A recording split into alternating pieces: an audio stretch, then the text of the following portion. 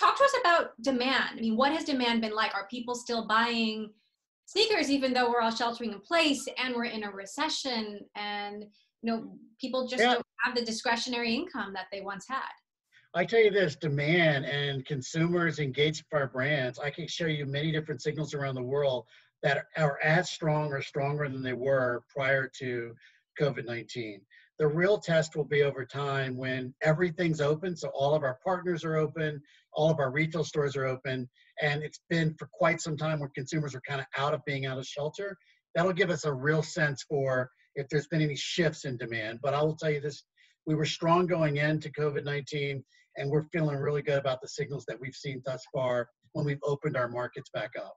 Now, we're also in the middle of an urgent social crisis with the new momentum behind the Black Lives Matter movement. And as one of the too few African American CEOs in this country, how have you been experiencing this?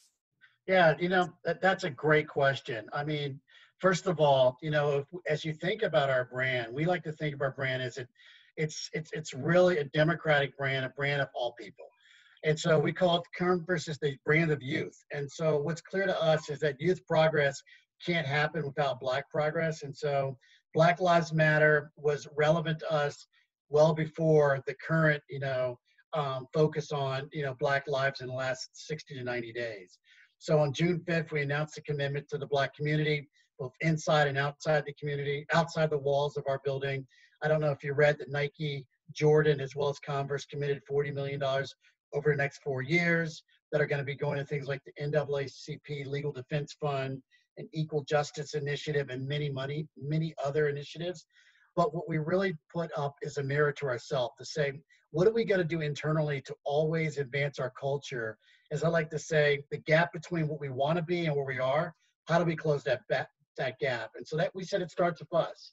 And that means, like, what do we do to make sure we're being more inclusive, creating more belonging environment, improving representation, and driving more equity for our Black teammates at all levels, starting with myself.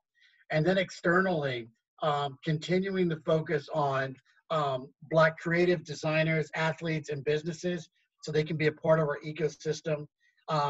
Working with Nike and Jordan to make sure we're investing the 40 million plus in the right organizations that focus on social justice, driving education, combating racial inequality, and then driving education across our business system.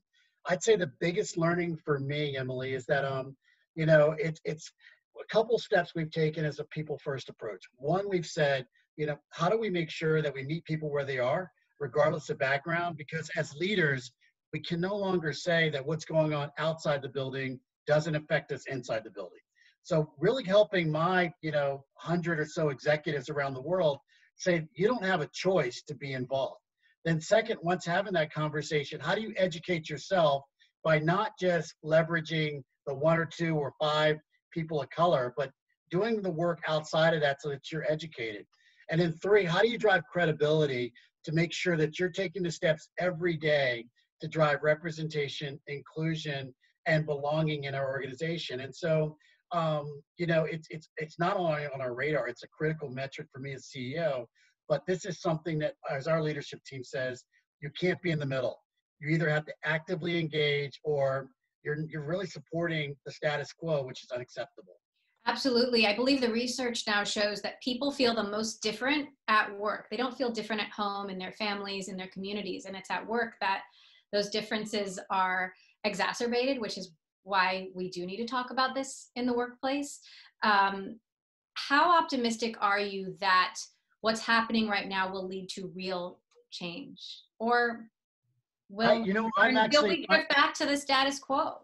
I'm going to tell you this. I'm very optimistic. I actually was on a call with another executive, a CEO of another company right before this one. And I just said, this is just different. The amount of people, it's far from, I call it Pollyannish, that it's perfect. But the amount of people that I would say that said that I don't contribute to racial injustice, let's just say that they believe that they've really seen that if they don't actively push up against it, that they're somehow contributing to it. And I've not seen that ever in my lifetime. And so I'm very optimistic that the ball is going to move progressively in the right direction.